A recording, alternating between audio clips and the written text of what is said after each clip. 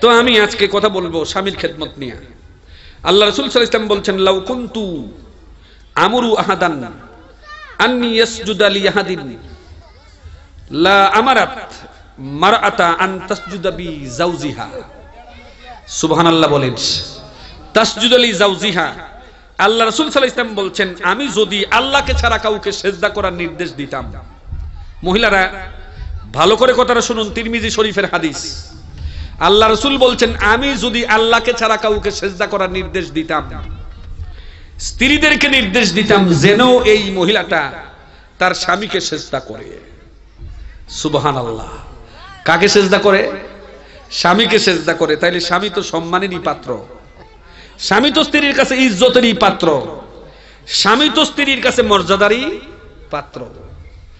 রাসূল বলছেন, আইয়ুমা ইমরাআতিন মাতাত ওয়া যাওজুহা আনহা রাদিন। যদি মহিলা এমন অবস্থায় মৃত্যুবরণ করে যে স্বামী তার প্রতি সন্তুষ্ট, সুবহানাল্লাহ, স্বামী তার প্রতি কি সন্তুষ্ট, আর ওই মহিলাটা দাখালাতিল জান্নাহ, ওই মহিলাটা আল্লাহর জান্নাতের মধ্যে যাবে। সুবহানাল্লাহ। মা বোনেরা, কিছু কিছু স্বামী আছে এডি ফাটাইলা স্বামী, এডিরে খুশি করাটা খুব কঠিন। হেতে নিজে নামাজ পড়ে না, বউরে নামাজের কথা কি কইব? বউটা নামাজ পড়লো তার কাছে ভালো লাগে না, আমি ডাক দিছি আবার নামাজ কি এলো আসেনি। এই মহিলা কোরআন শরীফ পড়ে, এতে কোরআন শরীফ চিনেও না বুঝেও না, কোরআনের ধারে কাছে নাই, মাঝে মধ্যে কোরআন বিরোধিতা করে, কোরআনের বিরুদ্ধে মিছিল মিটিং করে যাই। আয়োজন দিয়ে মহিলা কোরআন শরীফ পড়ে, তার শরীরের মধ্যে আগুন লেগে যায়। স্ত্রীরে ধমক দেখো, এই এখন বুঝি পড়ার সময় আর পাইছো না। আছে না এমন? আছে না? কিছু কিছু স্বামী আছে এমন যে এরা স্ত্রীর এমন গালিগালাজ করে, অশ্লীল একবারে খারাপ গালিগালাজ করে, যেগুলি ধৈর্য এবং সহ্য করার মতো না। আছে না? নিজে নামাজ নাই, রোজা নাই, বিড়ি খায়, সিগারেট খায়, মদ খায়, জুয়া খায়, খেলে, চুরি করে, ডাকাতি করে, এই ধরনের স্বভাব তার। একটা সতীসাধ্যী নারী বড় বিপদের মধ্যে পড়ে যায়। আল্লাহু আকবার বলেন। এরপরও মহিলারা ধৈর্য ধারণ করে তারপর সংসারটা করে। ফেরাউনের সংসারও তো করেছে আসিয়া, করে নাই? করছে কিনা বলেন? কিন্তু ফেরাউন কেমন খারাপ ছিল, এমন খারাপ ছিল যে এটার তুলনা করাই চলে না। এরপরে সংসার কি করছে? করছে। এরপরে কি আল্লাহকে ভুলে গেছে? আল্লাহকে ভুলে যায় নাই। আল্লাহু আকবার কর। স্বামী যদিও খারাপ ব্যবহার করে, এই ব্যবহারে যেই মহিলা ধৈর্য ধারণ করতে পারে, আল্লাহ তার জন্য আলাদা একটা পুরস্কারের ব্যবস্থা রাখে। সুবহানাল্লাহ। যেমন আইয়ুব নবী সুঠাম দেহের অধিকারী ছিল, অনেকগুলি সন্তানাদির অধিকারী ছিল, বিশাল সম্পদের অধিকারী ছিল। পরীক্ষা করার জন্য আমার রব্বুল আলামিন সম্পদগুলি নিয়ে গেলেন, মহামারী দিয়ে সন্তানগুলি নিয়ে গেলেন। 3 নম্বরে কুষ্ঠ রোগ দিয়ে সারা শরীরটাকে পচাইয়া এমন এক অসুস্থ করে ফেললেন যে জিহ্বাটার অন্তরটা ছাড়া সব কিছু পচে শেষ হয়ে গেছে। শরীর থেকে এমন দুর্গন্ধ এসেছে, এলাকার মানুষগুলি ওনাকে গন্ধের কারণে শহরে থাকতে দেয় নাই, দূরে সরাইয়া দিছে। আল্লাহু আকবার বলেন। জনমানবীন একটা এলাকার মধ্যে ওনারা রাখার পরে ভাই বন্ধু আত্মীয় স্বজন কেউ উনার সাথে যায় নাই, সঙ্গী হয় নাই, উনার খোঁজ খবর কেউ নেয় নাই। উনার বিবি রহিমা, আবার কিতাবের মধ্যে উনার আরেকটা নাম ছিল রহমত। কেউ বলছেন ওনার নাম হলো রহিমা, কেউ বলছেন কি রহমত। স্বামীর পিছু পিছু গেলেন, সম্পদ নাই, বিভিন্ন জায়গায় কাজকর্ম করে স্বামীকে লালন পালন করে, আবার এই স্বামীকে খেদমত করে। এত গন্ধ সহ্য করার পরেও আল্লাহু আকবার কর। মাঝে মধ্যে দেখবেন মানুষ যদি রুগীর হয়ে যায়, রোগটা যদি দীর্ঘদিন স্থায়ী হয়, লোকটা একটু কেমন কেমন হয়ে যায়, খিটখিটটা মেজাজের হয়ে যায়। আছে না? খেদমত করতেছো বেটা, সেইটা বইয়া থাকে। আসেনিও বললো সেইটা বইয়া থাকে না, তুই কিটা করস বেটে, এই বুড়ের করে বুইরা 2 বছর ধরে রোগ হয়ে রয়েছে, তোর আমি খেদমত করি, তোর হালাই দাম গা। আসেনি? এমন আছে কিনা এখন? এমন খিটখিটটা আছে। আবার মহিলা যদি অসুস্থ হয়, এবারে খেদমত করে না, আবার এবারে লোকে হ্যাঁ মরেও না, সারেও না। আসেনি? বালা ডাক্তার কাছেও নয় না। হযরত আইয়ুব আলাইহিস সালাম যদি আল্লাহর পয়গম্বর, কঠিন রোগ হওয়ার পরে দীর্ঘ 18 বছর তো এই রোগটা ছিল, একটু খিটখিটে মেজাজের হয়ে গেছে। কোন একদিন খুব রাগ করে কইতেছে কয় আমি যদি সুস্থ হই তোমার 100টা বেদ রাকাত করাবো। কয়টা? 100টা বেদ দেন। আচ্ছা, এই স্ত্রীটা গন্ধের মধ্যে স্বামীরও খেদমত করে, আবার নিজে কাম করে না স্বামীর খাওয়ায়, এবার আশেপাশে কেউ নাই, এরপরে কয় 100টা বেদ তোমারে দেন। আল্লাহ যখন নাকি ওনাকে সুস্থ করছে, উনি তো নবী, উনি তো পয়গম্বর, এবার যে কসমটা করছে কসম তো পালন করতে হবে। আবার মনে হয়ে গেছে স্ত্রী তো আমার অনেক কষ্ট করে, মেহনত করে, পরিশ্রম করে আমার খেদমত করছে, ইনকাম করে খাওয়াইছে, কেমনে বেদ দেয় একটু চিন্তায় পড়ে গেছে। আল্লাহু আকবার।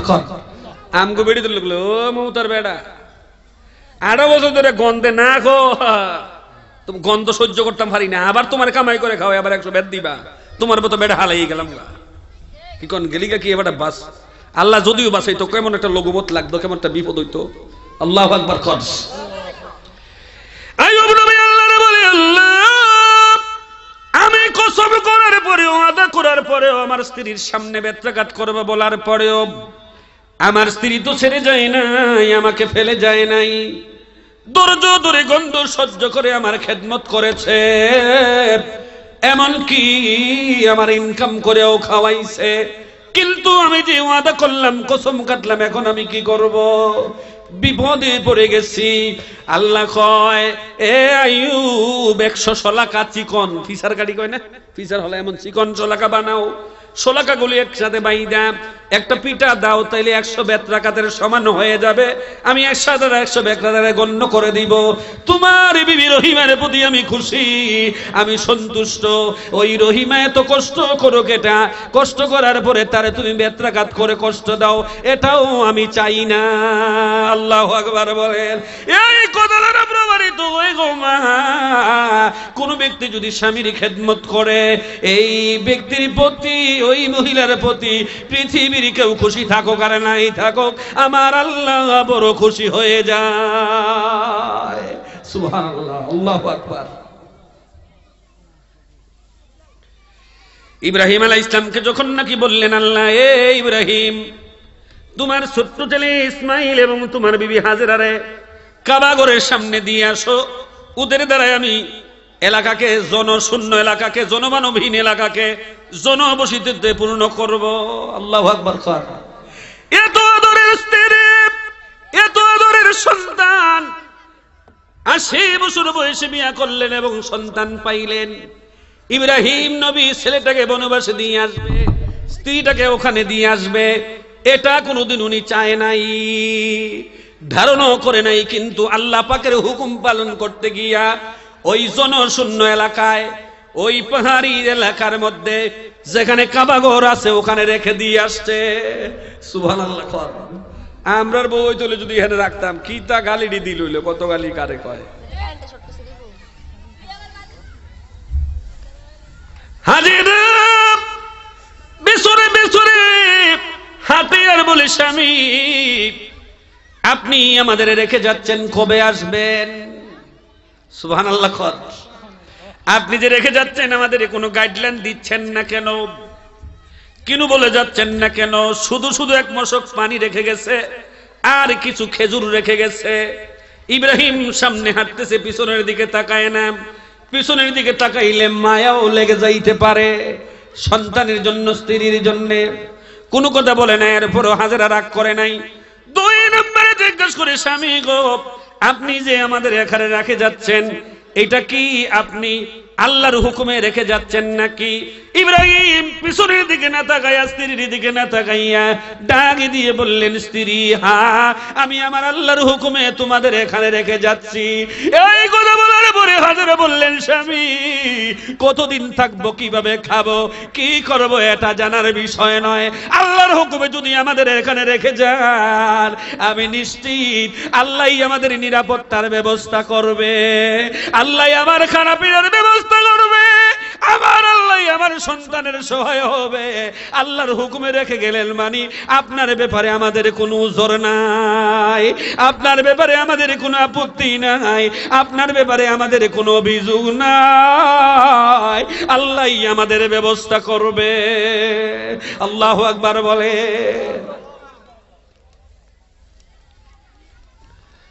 কিন্তু আমাদের যুগের মহিলাদের কথা চিন্তা করে দেখুন তো দেখি, স্ত্রী যদি এমন পর্যায়ে পড়ে যায়, স্বামী যদি এই অবস্থায় স্ত্রীকে রেখে যায়, কতটুকু মানবে? মানবেও না, বুঝবেও না। স্বামীর সাথে এরা দ্বিতীয়বার কোনো কথাও বলে নাই। কথা ঠিক কিনা বলেন? স্বামীদের জীবন এবং জীবনের দিকে যদি তাকাই, এমনও দেখা যাইতে পারে ঘরের মধ্যে রান্না হয় নাই দীর্ঘদিন, চুলার মধ্যে আগুন জ্বলে নাই অনেক দিন, পেটের মধ্যে খানা দিতে পারে না অনেক দিন, এরপরও কোনোদিন স্বামীকে গালিগালাজ করে নাই, স্বামীর সাথে খারাপ আচরণ করে নাই। কথা ঠিক কিনা বলে? ফাতেমা নবীজির মেয়ে, বিশ্বনন্দিত নবীজির মেয়ে, আওলাদে রাসূল নবীজির ঔরজ্জার সন্তান, আলীর ঘরে দীর্ঘদিন খানা থাকতো না, কিছুই খেতে পারতেন না, শুকাইতে শুকাইতে একবার শুকনা হয়ে যেতেন, পেটের খিদায় অসুস্থ হয়ে যেতেন। দীর্ঘদিন মুসাফির খানা থেকে আলী আসার পরে নিজেকে অত্যন্ত দুর্বল ভাবতেন আর বলতেন, হায় হায়, আমি আমার স্ত্রীর কাছে কি জবাব দিব? যদি জিজ্ঞাসা করে আমার খানা কই, কিছু নিয়ে আসছো কিনা, না, জবাব দিব কি, জবাব দিব কি? আল্লাহু আকবার বলে। এভাবে অত্যন্ত চিন্তায় মগ্ন থেকে বাসার মধ্যে ফিরতেন। ফাতেমা সবের দেখে বুঝতেন, স্বামী গো, আপনি মনে হয় আমাদের ব্যাপারে চিন্তা করতেছেন, আপনি মনে হয় আমাদের ব্যাপারে টেনশন করতেছেন, ঘরে যে কোনো খানা নিয়ে আসতে পারেন নাই। ও স্বামী, বুঝতে পেরেছি, আল্লাহর পথে থাকার কারণে আপনি ইনকাম করতে পারেন নাই, বৈধ পথে থাকার পরে ওই বৈধ কোনো ইনকাম করতে পারেন নাই, অবৈধ চিন্তা করতে পারেন নাই। আমি কোনো আপনার পথে খুশি না, অখুশি না, এই ব্যাপারে টেনশন করবেন না। আমি মনে করবো এটাই আমার তাকদীর, এটাই আমার ভাগ্য, স্বামীর সাথে খারাপ আচরণ করার কিছুই নাই। আল্লাহু আকবার বলেন। গলার মধ্যে একটা স্বর্ণের চেন ছিল ফাতেমার, কয় নেন এটা খুলেন, এটা বিক্রি করেন, এরপরে কিছু নিয়ে আসেন আমরা খাই। সুবহানাল্লাহ বলেন। আমাকে বেটি তো বাপের বাড়ির দেয়ার ইস্টা উপহারটা দিছে, এটা দিতাম তোমারে। হ্যাঁ, আলী এটা লইয়া চিন্তা করলো, কি করব কি করব, এটা বাজারে বেচতাম, স্ত্রীর জিনিসটা, আচ্ছা দিছে জন বেশি, কসবার বাজারে গিয়ে বিক্রি করছে 6 টাকা। জোরে বলেন, কয় টাকা? বিক্রি করে মাল লইছে, মাল লইলে এত দূরের থেকে কেমনে বুঝাবো আনবো, গাড়ি ঘোড়া না কিচ্ছু নাই, কই মইনপুরের বাজারে গিয়া বাজার কইরা লই যাবো, কস বাড়তে এত মাল বুঝাবো নিব কাটায়। সুবহানাল্লাহ কর। টাকাগুলি পকেটে নিয়ে আসতেছে, রাস্তার মধ্যে একটা ভিক্ষুক দেখা ওনারে দাঁড়া করে কয়, বাবা, মনে হয় তুমি ধনীর দুলাল, অত্যন্ত ধনী মানুষ, টাকা পয়সাওয়ালা মানুষ, আমার দেখে তোমার মনে হইতাছে। সুবহানাল্লাহ কর। সাহাবাদের চেহারা সুন্দর ছিল না কালো ছিল? তাদের চেহারার মধ্যে আলাদা একটা জলমল আলোকোজ্জ্বল ভাব ছিল। তাদেরকে দেখলে সাহসী মনে হইতো, ধনী মনে হইতো, সম্মানিত মনে হইতো। সুবহানাল্লাহ কর। দেখবেন যে যারা ভালো ইবাদত করে তাদের চেহারার মধ্যে আলাদা একটা মলিন ভাব থাকে, আর যিনি বিড়ি টিড়ি খায়, গাঞ্জা নাঞ্জা খায়, এটি দেখবেন যে হোরের মতো চেহারা দেওয়া যায়। কথা ঠিক কিনা কন? চেহারা আলতা চুনু দিয়েও ভালো করতে পারে না। কিন্তু নামাজি মানুষ, রোজাদার মানুষ, আল্লাহওয়ালা মানুষ, চেহারা যদিও কালো হয় কিন্তু তার মধ্যে একটা লাবণ্যতা থাকে, একটা উজ্জ্বল ভাব থাকে, একটা সম্মানের মায়াবী ভাব থাকে। আলী সুন্দর দেহের অধিকারী, সুন্দর চেহারার অধিকারী, ওনাকে দেখে ভিক্ষুক বলছে, মানে মনে হয় ধনীর দুলাল, অত্যন্ত সম্মানিত মানুষ, টাকা পয়সা মনে অনেক। ভাইরে, দীর্ঘদিন যাবৎ টাকা পয়সা না থাকার কারণে কিছু খাইতে পারি না, আমি বড় ক্ষুধার্ত মানুষ, আসেনি কিছু দিবেন কিনা? আল্লাহু আকবার বলেন। আসেনি কিছু দিবেন কিনা, দিয়া দেন। উনার মনটা নরম হয়ে গেছে গা। সুবহানাল্লাহ বলেন। কারণ আল্লাহর পথে 1 টাকা দান করলে 10 টাকা পাওয়া যায়। কয় টাকা পাওয়া যায়? 10 টাকা পাওয়া যায়। এমনকি আল্লাহর জান্নাতও পাওয়া যায়। আল্লাযীনা ইউনফিকুনা আমওয়ালাহুম বিল-লাইলি ওয়ান-নাহারি সিররান ওয়া আলানিয়াতান ফালাহুম আজরুহুম ইনদা রাব্বিহিম লা খাউফুন আলাইহিম ওয়া লা হুম ইয়াহজানুন। আল্লাহু আকবার বলে। কোন ব্যক্তির আল্লাহ সম্পদ দিয়েছে, এই সম্পদগুলি থেকে যদি আল্লাহর পথে দান করে, ওই ব্যক্তি দিনের বেলা হোক অথবা রাতের বেলা হোক, প্রকাশ্য হোক আর গোপনে হোক, আল্লাহর পক্ষ থেকে ওই ব্যক্তির জন্য পুরস্কারের ব্যবস্থা আছে। পরকালে ওই ব্যক্তির কোনো টেনশনও নাই, চিন্তারও কারণ নাই। পরকালে যে ব্যক্তি চিন্তিত হবে না, টেনশনগ্রস্ত হবে না, ওই ব্যক্তি আল্লাহর জান্নাতি হয়ে যাবে। সুবহানাল্লাহ। আয়াতটা নাযিল হওয়ার পরে ওমর যখন এই কোরআনের আয়াতটা শুনলো, সাথে সাথে তিনি রাতের বেলা 10,000 রিয়াল দান করলো, দিনের বেলা গিয়ে 10,000 রিয়াল দান করলো, প্রকাশ্য গিয়ে 10,000 রিয়াল দান করছে, গোপনে গিয়ে 10,000 রিয়াল দান কইরা 40,000 টাকা দান করার পরে আল্লাহর নবীজির কাছে আইসা বলে, নবীজি,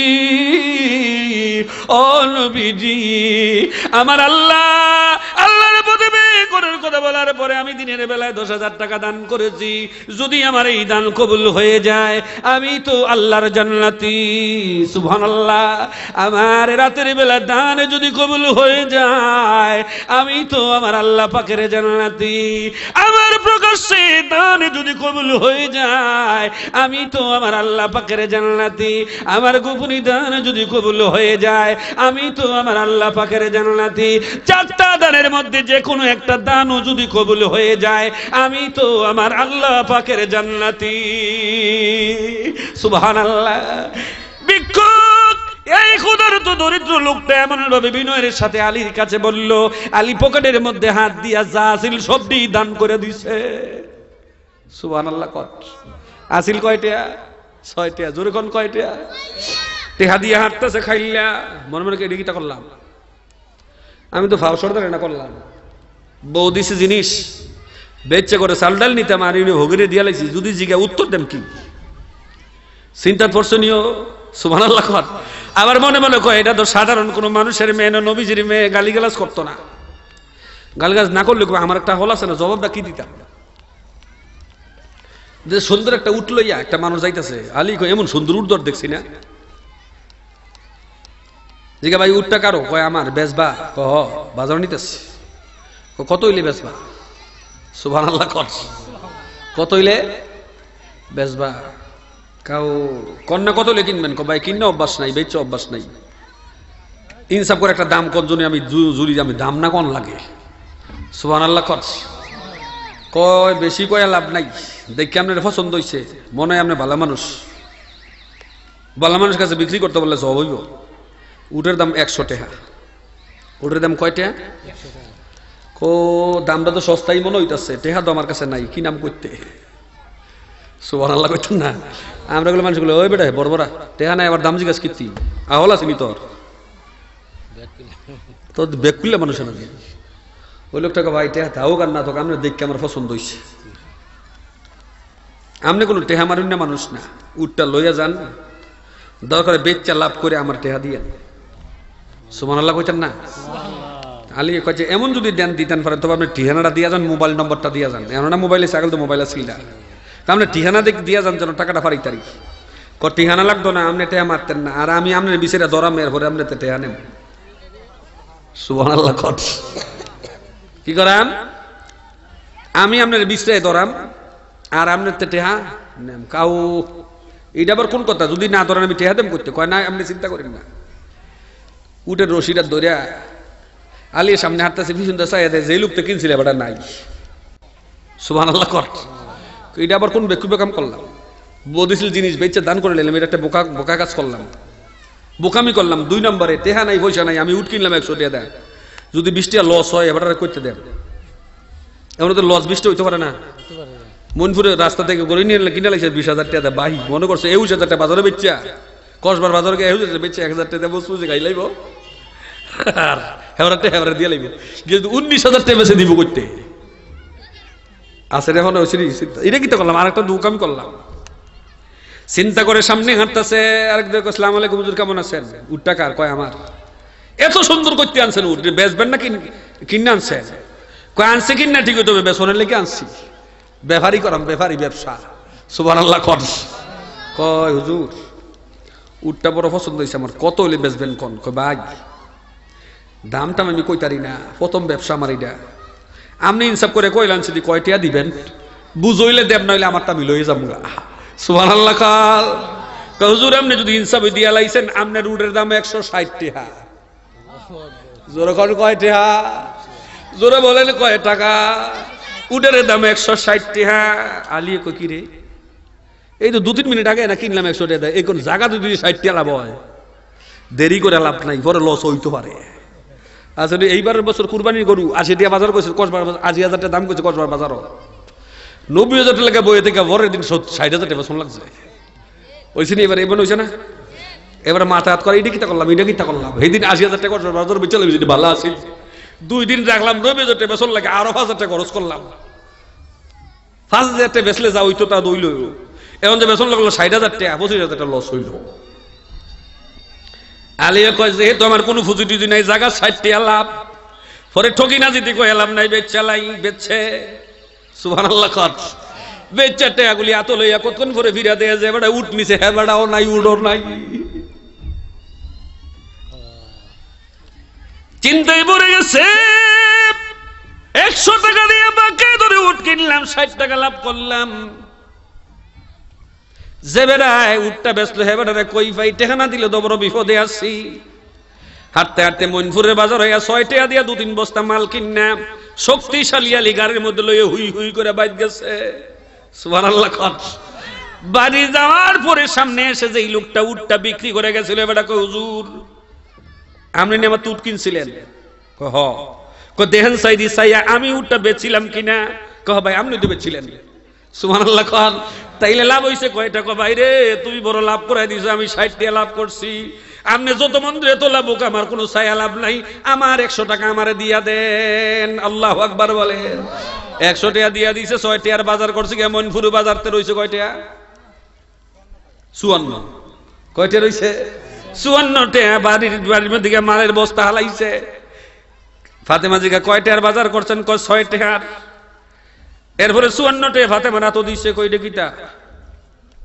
কয় আল্লাহর লগে একটা ব্যবসা করছিলাম, এই ব্যবসার লাভ হইছে। কার লগে ব্যবসা করছে? আল্লাহর লগে একটা ব্যবসা করছিলাম, এই ব্যবসা লাভ হইছে। ফাতেমা কয় না, যেই জিনিসটা আপনি নিছেন 5 টাকা বেতনের কথা, এত টাকা কই পাইছেন? চুরি করে আসছেন নাকি? এটি কোনো 2 নম্বর টাকা নাকি? আল্লাহু আকবার। ফাতিমা বলল, স্বামী আপনাকে বিশ্বাসের মধ্যে আমার কোনো ঘাটতি নাই, আপনাকে আমি বিশ্বাস করি না। 6 টাকার মান আনলেন, 54 টাকা দিলেন, এত টাকা তো জিনিস বিক্রি করার কথা না। এই টাকাগুলি কোত্থেকে আনছেন এটা সঠিকভাবে না জানার পরে যেই খানাগুলি আনছেন এগুলিও আমি হালাল মনে করি না। আল্লাহু আকবার বলে। এইগুলি যদি অবৈধ টাকার হয়, এগুলিও তো আমি নবীর মেয়ে ফাতেমার পেটে গেলে আরাম টাকার কিনা খানাগুলি দিয়া যেই রক্ত মাংসগুলি হবে, এগুলি দিয়ে আল্লাহর ইবাদত করলে আমার আল্লাহ আমার ইবাদত কবুল করবে না। আল্লাহু আকবার বলে। নবীজির আওলাদ কোনদিন হারাম কাটা পেটের মধ্যে দিতে পারেন, আমি খাইব না। আল্লাহু আকবার খান। এই জন্য রাসূল বলছেন, ইয়া রাব ইয়া রাব মাতবুমুহু হারামুন ওয়া মাশরুবুহু হারামুন ওয়াল মা ওয়া মালবিসুহু হারামুন ওয়া গুসিয়া বিল হারাম ফাআন্না ইউস্তাজাবু ফালি যালিক। আল্লাহর নবী বলছেন, কিছু কিছু মানুষ এমন আছে, পুরুষ মহিলা, আকাশের দিকে তাকাইয়া চোখের পানি গুলি ফেলাইয়া বলে, আল্লাহ আমারে মাফ করে দাও, আমারে মাফ করে দাও। অথচ কান্দাকারি করতেছে। অতীতে যেই খানাগুলি খাইছে এগুলি হারাম খানা খাইছিল, যেই পানীয়গুলি পান করছে এই পানীয়গুলি ছিল হারাম। ওয়ামালবিসুহু হারামুন, যেই পোশাক পরিচ্ছদগুলি কিনছিল আর পরছিল এগুলি ছিল হারাম। যেই রক্ত মাংসগুলি তার শরীরের মধ্যে পয়দা হইছে, লোকটা মোটা তাজা হইছে, এগুলি ছিল হারাম টাকার খানার দ্বারা তৈরি। ফালিয়াস্তাজিবু ফালিযালিক। ওই ব্যক্তি আল্লাহরে বারবার ডাকলে কি হবে? আল্লাহ তার ডাক কবুল করবে না, কারণ খানা ছিল হারাম, পানিও ছিল হারাম, গায়ের পোশাক পরিচ্ছদ ছিল হারাম, গায়ের রক্ত মাংস ছিল হারাম। ঠিক কিনা বলে? ও মা, স্বামী কত টাকা ইনকাম করে এটা দেখার বিষয় মনে করি না। ঈদের দিন 5,000 টাকা দিয়া শাড়ি কিনুন লাগবো, নাহলে স্বামীর উল্টা ফাল্টা গালি গালাজ করে আসেনিও। তুমি কি চাকরি করো, কত টাকা ইনকাম করো, এটা দেখার বিষয় নয়। আমার ঘরে মাছ মাংস লাগবো। এই বাঙ্গা ঘরে আমি থাকতাম না, তোমার বাচ্চারা দেম বালা একটা ঘর তুলতইব। ঠিক নিখন অনেক মহিলা বানা ছিলি তবে মাশাআল্লাহ মইনপুরের মহিলা কোনো এমন না, তারা মহিলা মাহফিল শূন্য শূন্য ভালো হয়ে গেছে গিয়া যখন মারহাবা। এখানে পুরুষদেরও মাদ্রাসা আছে, মহিলা মাদ্রাসাও আছে, এই রিত ফইরা ফইরা হুজুর হইয়া এরাও ভালো হয়ে গেছে, কথা ঠিক কিনা বলে?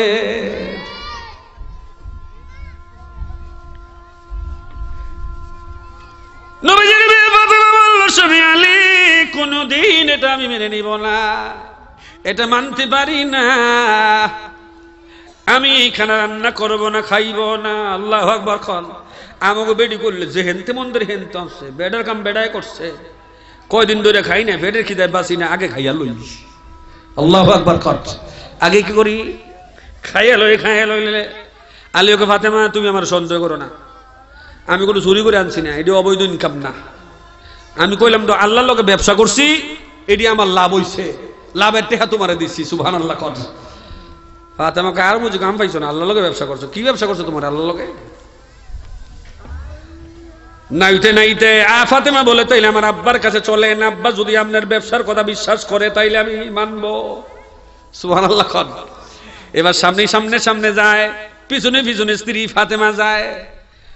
স্বামী আগে যাবে না বউ আগে যাবে? কথা কন না করে এমনকা আমাকে বউয়ের আগে যায় না আমরা আগে যাই? রাস্তা বেড়িয়া গারে বেড়ায় ফিসে চলন তার বেনিটি একটা বেডির ফুজা বয় বউ আর জামাইয়ে, ঠিক নেই? এখন বাচ্চা যেটা করলো তাই এটা মহিলার করলো না, তাই কেন বেটার করলো তাই? ভাই না করলে তোমার করলো করবো, বসা করে দিব। আমার শাড়িগুলো আমি নষ্ট করতাম না। আসির করে আসি কিনা বিদেশ থেকে বোরকার কাপড় আনছে, শাড়িটা দেখানোর লাগে বোরকাটাই পিনতে না। জিনিস যেটি কানো দেয় আর গলার দেয়, এটি মানুষ দেখবো বোরকা পিনলে, এইটা বোরকাটা ভালাইয়া কাপড়টা এইভাবে পিনতে, মাশাল্লাহ মাশাল্লাহ, যেমন গলাটাও দেখা যায়, নেল খেসটাও দেখা যায়। কথা ঠিক কিনা? খন জিনিসটি যে লল্লরি করে এইটাও যেন মানুষে বুঝতে পারে। আসেনি এমন মহিলা আছে কিনা? খন এই জন্য তো আল্লাহ বলছে, ওয়াকারনা ফি বুয়ুতিকুন্না ওয়ালা তাবাররাজনা তাবাররাজাল জাহিলিয়াতিল উলা।